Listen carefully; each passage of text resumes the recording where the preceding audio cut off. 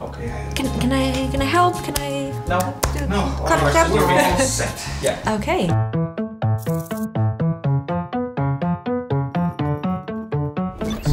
My name is Daniela. I'm a games data analyst at the Stockholm studio of Rovio.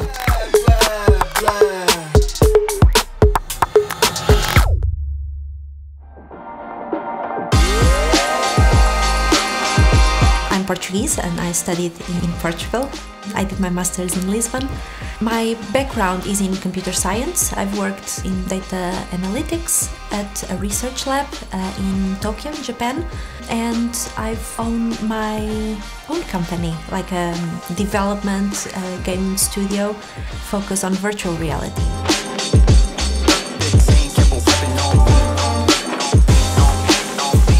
My day starts when I grab my cup of coffee and I start kind of like just looking at the data of the day. I look at data from players playing our games, and I use that in order to improve the game in the future.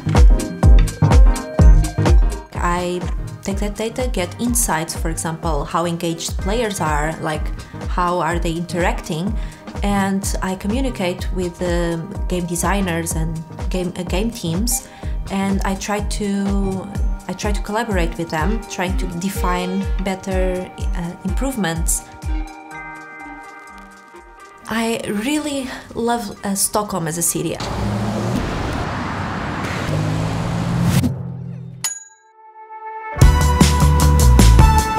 It's bubbling with new companies, with high tech.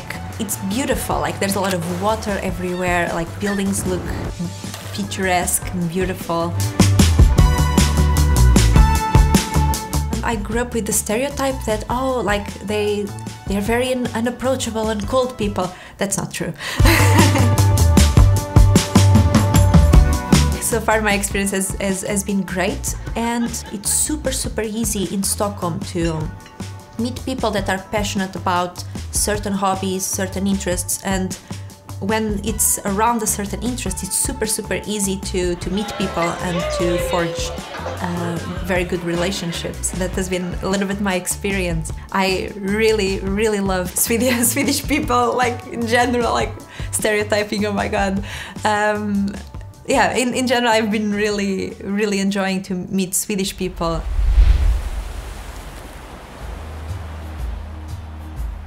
It's possible to actually live in the countryside and enjoy nature. The area I'm living in Stockholm is called the Stockholm Archipelago. It's basically a set of islands all around the city. In the countryside, I live in an island called Värmdö. I chose this place with my partner because we really wanted to live in the middle of the forest, like a little bit kind of like countryside, and be able to work in the city. My commute by car takes around 40 to 45 minutes, so I think it's a very nice trade-off for being able to have the luxury of living in the middle of the forest.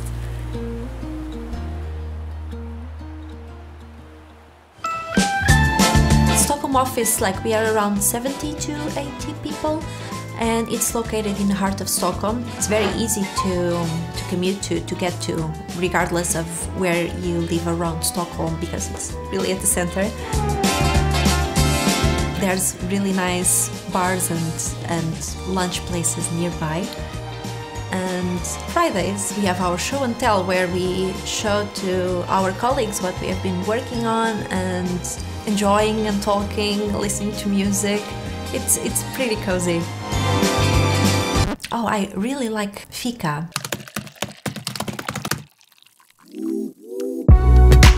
The Rovio community has really made me feel very welcome. People are really great and easy to collaborate with, to work with, and even after work there are a lot of events that have made me like ease into my new life in Sweden in a very smooth way. It's very comfortable, and everyone is always saying that, oh, the best thing about Rovio is the people. Like it sounds very cliche, but it's true.